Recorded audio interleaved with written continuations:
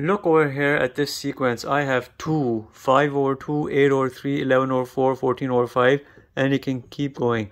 We are going to determine the limit of this sequence. The limit of the sequence is the ultimate number, the final number that your sequence is tending towards. And you can determine that usually through a limit. You can make everything more simple by making this 2 or 1. Now you can see the idea of what's going on. You have the numbers here in the denominator increasing by 1s, and in the numerator they're increasing by 3s. If you were to look at it carefully, you have something which is like 3 minus 1 over n in terms of a sequence rule. If you plug away in terms of fractions, you're looking here at 3n minus 1 over n.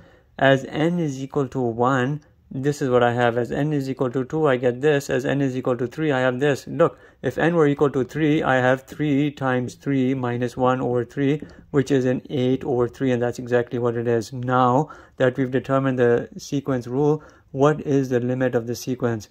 Plug away in terms of a limit. I have over here limit as n approaches infinity, because we're looking for that ultimate number your sequence is tending towards.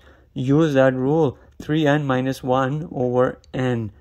Now when you're evaluating this, you can divide the numerator and the denominator by the variable n. I have 3n minus 1 over n, then I have a n over n. When I do this, I have a 3 minus 1 over n over 1. As n approaches infinity, this item here zeroes out. I'm left here with the numerator value of 3, which means this value of the limit is 3. And that also indicates that this sequence is going to be tending towards a 3, and that's the ultimate number of the sequence. The limit of the sequence will be 3, and it will be correct.